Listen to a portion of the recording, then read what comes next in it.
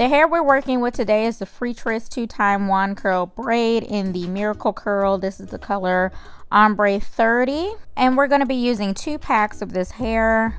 You're also going to need an oval part crochet wig cap. This is also made by Freetress. Make sure you have your crochet hook handy. And I'm going to be using this wig block to create the wig. So this is pretty straightforward, you guys. Just crochet the hair in to the wig cap. You do want to space it out pretty heavily in the back because this hair is really fluffy. If I was doing a normal install on my hair, I would use the same method, the same amount of hair. And for the first pack of hair, I did not separate the curls at all. I wanted to maintain the structure of the curl as much as I could. And then when I got closer to the front and the second pack, I started to pull the hair apart. Doing it this way reduces the amount of frizz and tangling you might experience over time. And I wanted to get at least 4 to 5 wears out of this unit. So there you have it. That is the completed look without any cutting. The cap itself actually comes with these plastic pieces that kind of hold it together so it stays on the wig block. I'm just going to go ahead and snip those off. Hi guys, I am going to show you the first way to install this U-part crochet wig I created. This is going to be the option for leave out. So this is the amount of leave out I have right here. And I kind of put it more towards the center because y'all know I'm trying to get this little section to grow back. And I did not braid my hair down. I rubber banded large sections on the sides and one right here in the middle. And I've got 2 pigtails rubber band down here simply because my wig combs need something to kind of grab onto. So if I didn't have anything to keep them from sliding down, then the wig would just slide all the way down. But I'm going to add a little bit of security for that, so you'll see what I do for that in just a few minutes. So to prep my leave out, I'm actually going to be wand curling my hair, and this is my Extava wand curler. I love this thing because it is interchangeable. I picked this up from Amazon a long time ago, and I really love this thing. For the wand curls, I kind of figured that they would drop a little bit over time, so I'm gonna go with the smaller attachment here.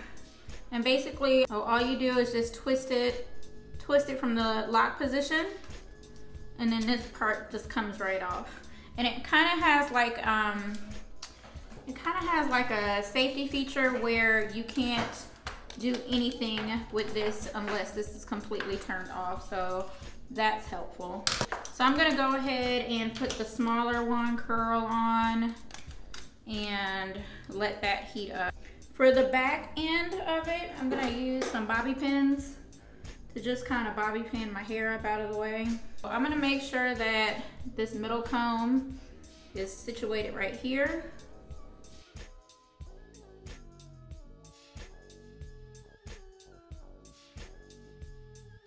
And I'm not highly concerned about my hair color because it's really just gonna look like highlights when I get done.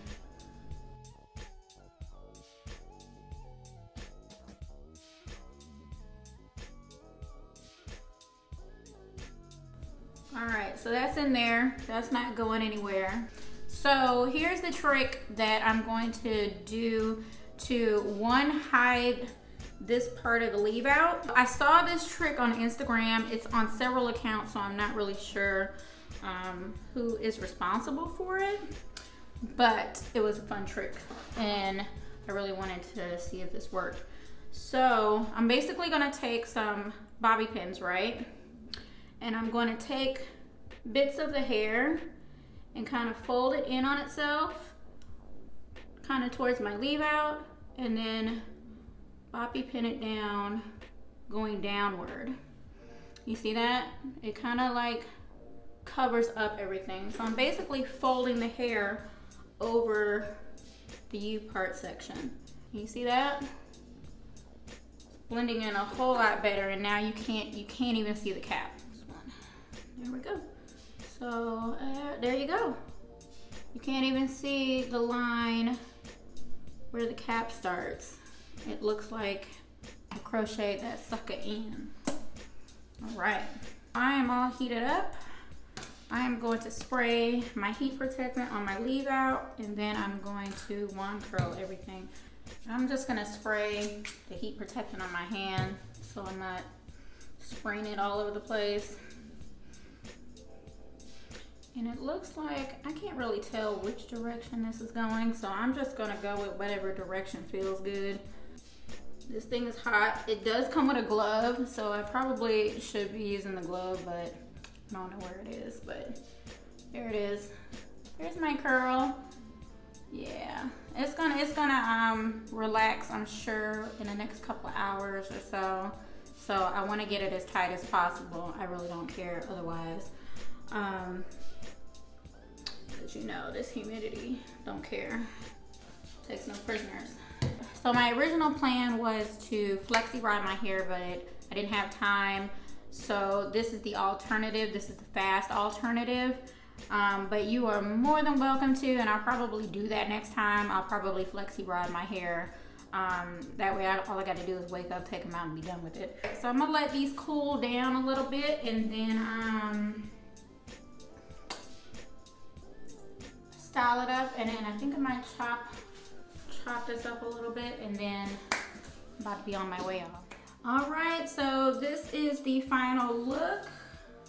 I ended up cutting a lot more off than I anticipated, but for some reason with this type of curl, I always want it to look kind of like rounded and stacked and make it look really bouncy. You can definitely leave it whatever length you want, but I really like this shape, especially for my face shape. It's kind of like rounded kind of. I don't know if that makes sense. But anyways, as you can see, my natural hair kind of gives it like a little highlight. And to blend it in, I just kind of like pulled it through and then folded the hair on top of it. That's gonna keep them from popping out a whole lot. I'm gonna take this bad boy off tonight when I get back. And then I'm going to get up super early in the morning. I have a photo shoot tomorrow.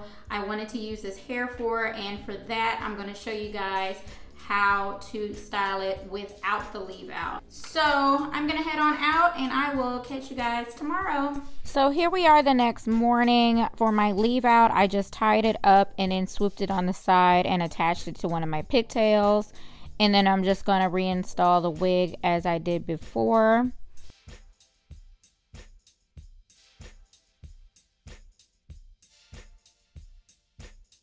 So earlier in the video, I mentioned you should set aside about a half a pack or about 10 strands of hair so that if you wanted to do the no leave out method, you can do so. I'm just pulling apart, I think I only set aside like 5 pieces. I'm just pulling them apart, and then I am attaching them to basically my braidless crochet leave out section. And I apologize if I'm yawning all in this clip because it was so early in the morning, you guys. I'm so sorry. So once I finish the leave out portion of it, I'm going to chop her up some more because, you know, those leave out pieces I didn't cut.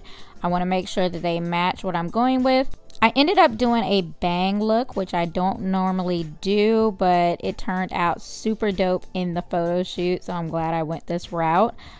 So yeah, as you can see, the options are endless as far as your creativity goes. You can do it with a part, without a part. It's up to you.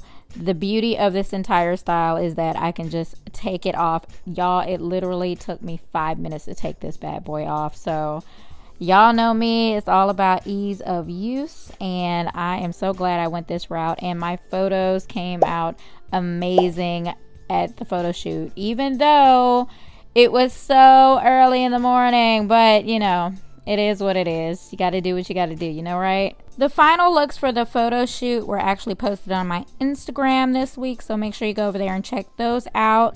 And that is it. That's a wrap for the video. I hope you guys learned something. Thanks for hanging out with me today. I hope you guys are having a blessed and safe week, and I will catch you guys in the next video. Bye.